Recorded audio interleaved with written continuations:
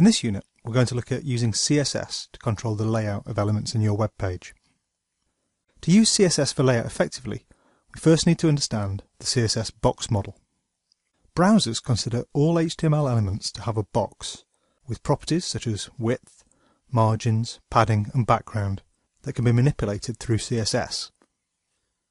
This gives us very fine control over the appearance of any element. So let's consider those properties in a bit more detail.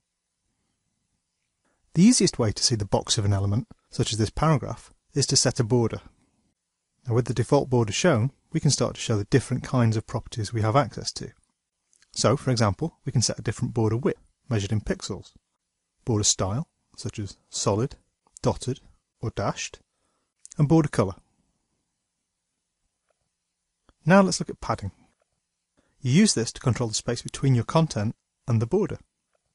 And again, if you wish, you can set this independently for left, bottom, top and right. The margin sets the spacing between the element's border and adjacent elements. Once more, all margins can be set to the same value, or set independently for the left, right, top and bottom margins. The background property controls the fill of the box. By default, this appears transparent, showing the colour of the underlying page. However, we can set it to be a solid colour, a gradient, or to be filled by an image. And finally, we can set the width of the box. By default, elements occupy the full width of the page, or containing element. Setting a smaller width in pixels or percent reduces the width of the box and lets other content in the page flow around it. So when thinking about the layout for your page, consider elements as boxes. You might even want to draw these out, a process called wireframing, to give you an idea of how it will look.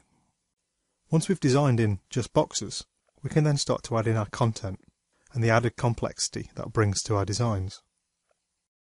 An important concept in creating boxes is the use of div tags. These page divisions simply group HTML elements into a single block without changing their appearance in the page. The divs can then be styled in your CSS, applying the styles to all elements within the div. So let's look at using the CSS box model in Dreamweaver. Here we have a simple, structured page with some basic CSS style. Let's select a section of the page and group it by adding a div tag. I'm doing that through the Layout category of the Insert toolbar.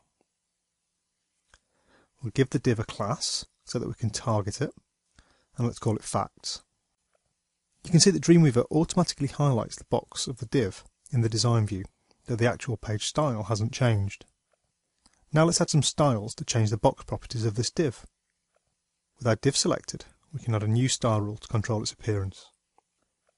In the CSS rule definition window, we use the box category. Here you can see and change the box properties for the selected element.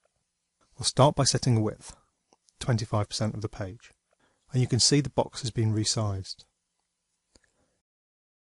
Now we'll apply a right float, which as the name suggests, makes the element float to the right. The div is starting to look more like a sidebar now, which is what we're after. So let's carry on and add some padding and some margins, 20 pixels for each. If we return to the page in design view, you can see that Dreamweaver draws the box model for the element, and you can inspect the measurements of this by hovering your mouse over it. Let's carry on now and add a border with solid style, a width of 10 pixels and a white colour. Finally, let's add a background colour to make this stand out a bit more from the page. So with some simple changes in Dreamweaver, we've used CSS to create a pretty distinctive sidebar for our page. And of course you can use the same approach to create and style boxes for all the elements in your page, giving you that fine control over layout and style.